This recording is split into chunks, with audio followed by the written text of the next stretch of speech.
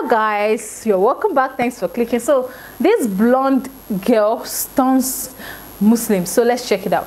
Assalamu alaikum wa rahmatullahi wa barakatuh, brothers and sisters and dear friends. Imagine you're on Instagram and you just randomly come across this video.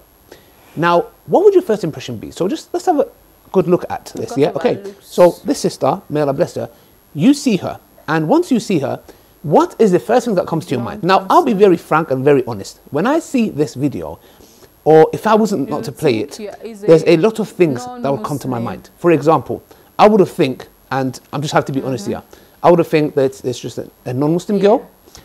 She might be someone who does, I don't know, fitness. She might be someone that's talking about, you know, cryptocurrency maybe, I don't know, yeah. She might be someone that goes clubbing on the weekend. She might be someone that's just into having fun in life. YOLO, you only live once. So we generalize a lot, and a lot of people do this with us Muslims as well. Now, let's see what this video was actually about, because this shows us a massive, massive lesson.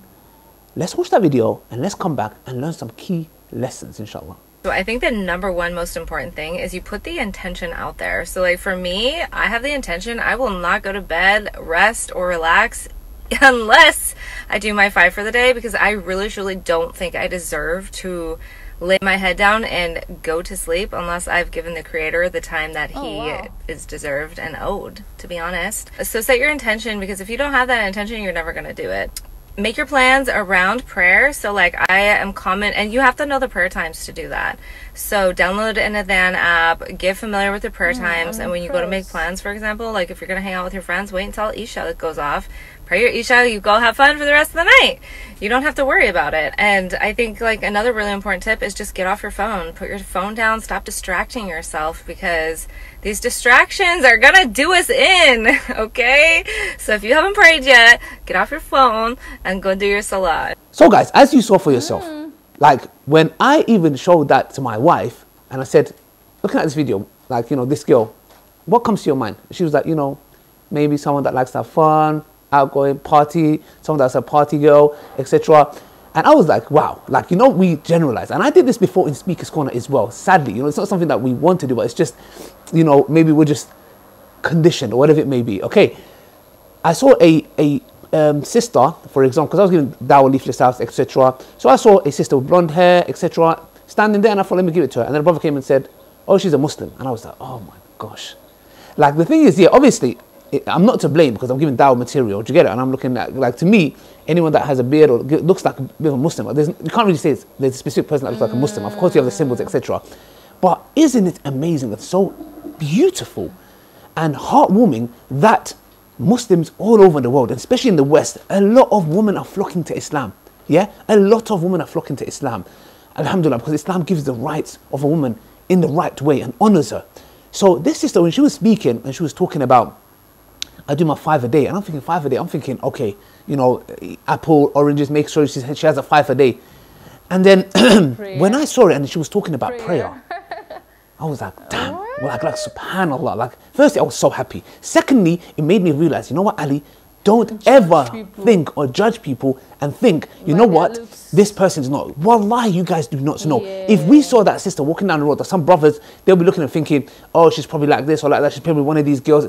You know nothing about it, and that's why it's so important to not to have negative assumptions. Allah says in the Quran that even negative assumptions can be a sin. We should assume the best. Who would have thought that this is a sister who prays her salah 5 times a day, and she's given a reminder that we should all pray our salah? Who would have thought that?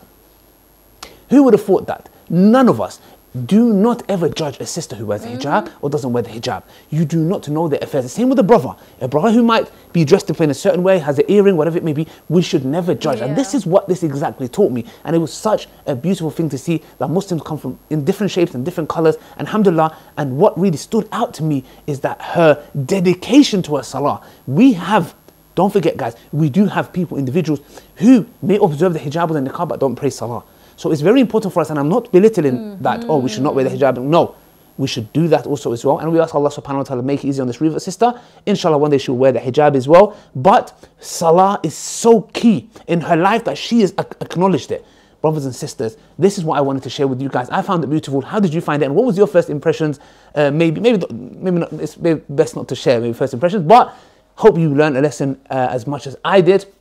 And may Allah bless her. Please, I'm going to send this video to her as well. May Allah keep you firm, sister. My dear sister, may Allah bless you with the best in this life and hereafter, and keep you going, inshallah, with these amazing reminders. And keep firm to your salah. You're going to have your ups and downs.